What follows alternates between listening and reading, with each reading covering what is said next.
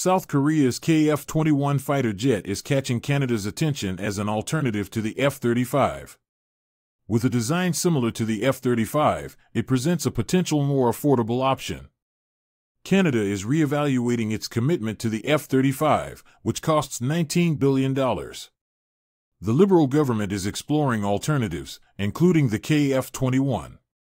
The KF-21 project costs $6.6 billion and aims to replace older fighters in South Korea's fleet.